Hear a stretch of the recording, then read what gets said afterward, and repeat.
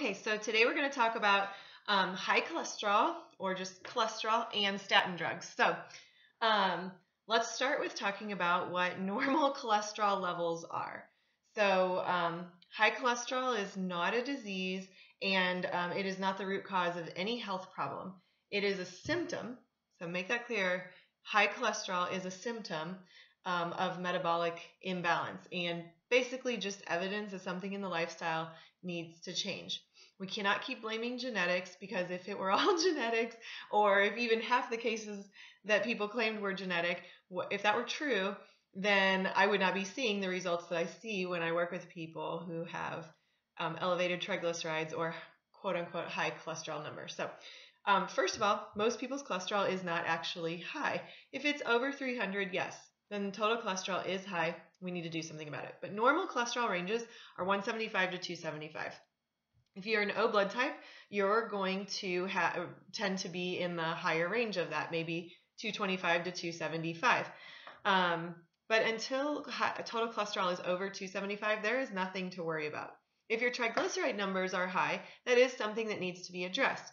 But that is reduced by something as simple as cutting out sugars and starches in the diet and actually increasing good fats in the diet. So when you increase good fat in the diet, which is flaxseed oil, olive oil, coconut oil, fish oils, good oils that are not hydrogenated, that are in their natural state that God made them in, raw nuts and seeds, meat. You don't have to be afraid of those things. You don't have to go vegetarian or vegan because you've been told you have high cholesterol. I see people doing that all the time, and they're miserable, and then they're not getting enough protein, and their brain's bouncing all over the place. They have no energy. If the Lord inspires you to do that as like a fast for a season, for maybe a month or two or a week, then great, do it.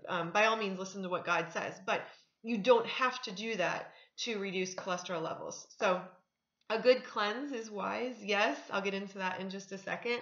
And then there's also amazing supplements that work very, very well that will help reduce this. But I will never recommend a supplement or a cleanse if you're not going to do something about your lifestyle first, because we have to take responsibility for this stuff. That's why America is so sick, because we want a quick fix for everything, and we don't want to take responsibility for the majority of diseases, which are lifestyle induced.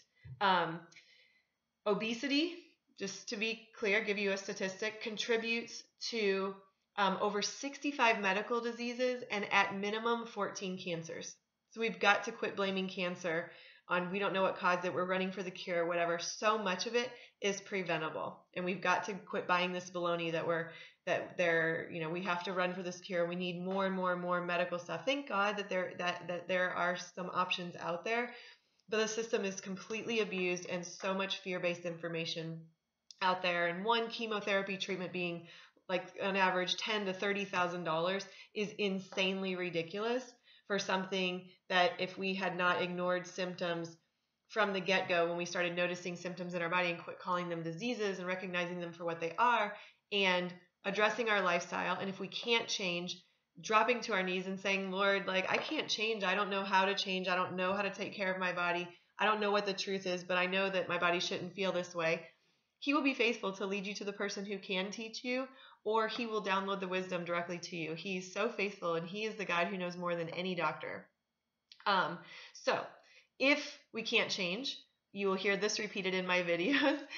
Clearly, that is the evidence that we are not living a life fully surrendered to the Lord, at least not in that space.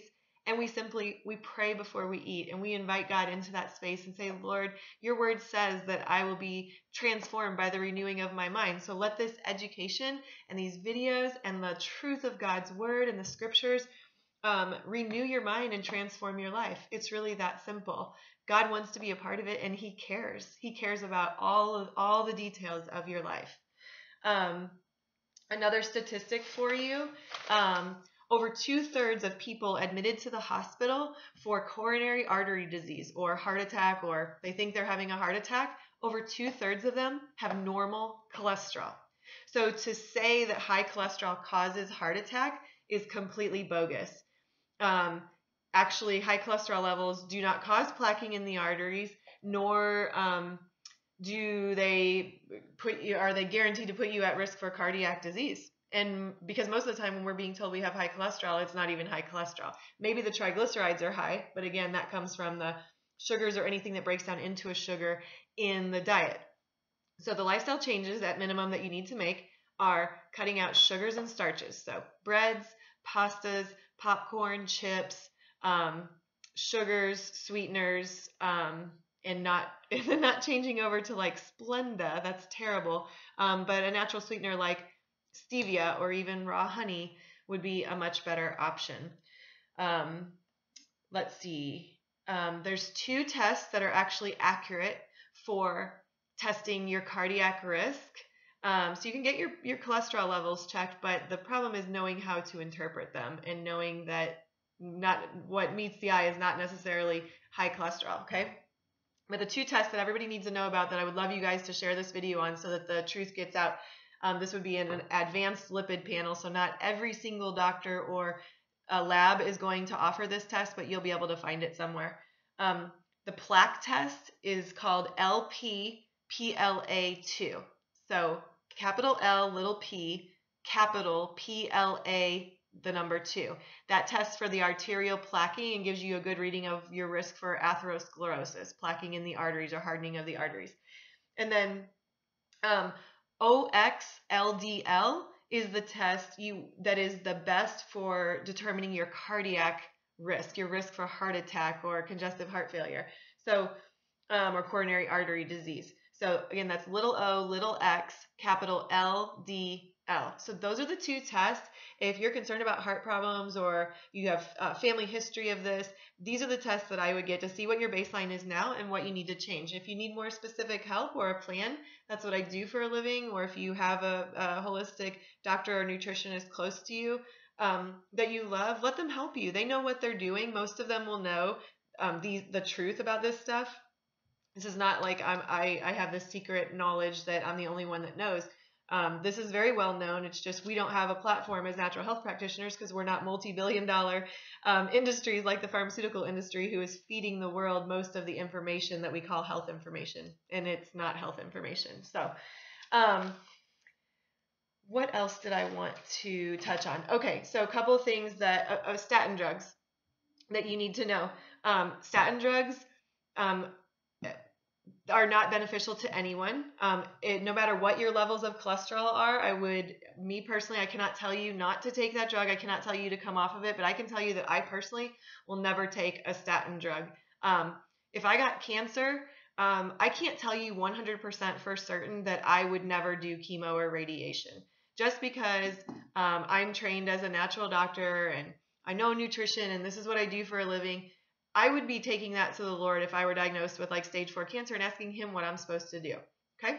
So we can't really say what we do until we're in that situation. But a statin drug, I know for certain that there's no benefit to it for anyone and that it does more damage than good. So it's not even an option. It wouldn't even be on my radar. So take that for what it's worth.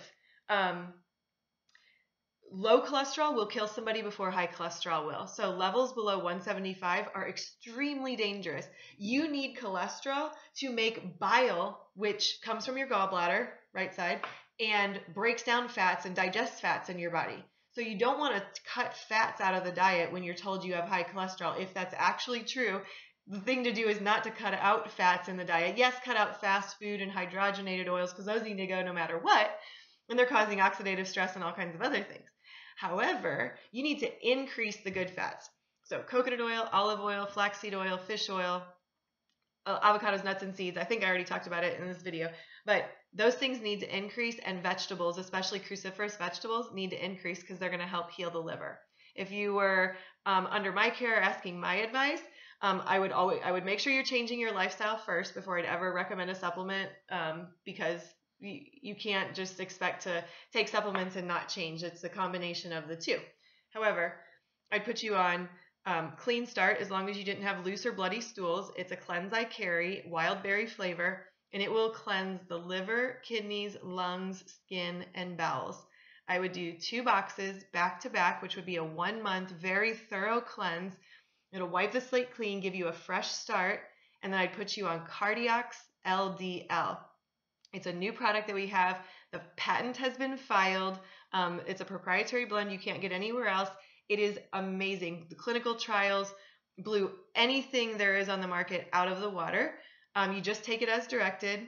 Again, it's called CardioxLDL, and it is the most potent antioxidant on the market. So it reduces oxidative stress in an amazing way. You can use it not just for high cholesterol or high triglyceride levels, but anything heart related, any condition that pertains to the heart, it would be the number one product recommendation that I would have for you. So those can all be purchased at my website at happyhealthychristian.com. If you are struggling and you need, private coaching and a customized plan, and you have a lot of things going on, I would love to help you. Again, happyhealthychristian.com. All the information for phone consultations and one-on-one visits are on there. But know that I am praying for every person who somehow comes across this video, that the Lord would just teach you the truth and restore your life, and that you would not have organs cut out of your body, and that you would not be medicated only to be medicated and medicated again, and that you would just be humble enough to receive the conviction about glorifying God with your body and taking care of yourself so that you can live a long and fruitful life and serve the Lord and inspire others by the change. People don't always want to hear the gospel, but when you change and they know you couldn't change before, that is Jesus. And that speaks to people, and that is inspiring. And the best thing you can give somebody is their hope back. Statin drugs are a hopeless option, and nobody wants to do that. And hopefully more people know the truth and are not being deceived and taking something that's actually killing them and not doing what they thought it was doing, and trying to save their life and reduce their risk for a heart attack. So I love you guys. God bless you, and may God's truth be what truly reigns in your heart. Okay? Bye.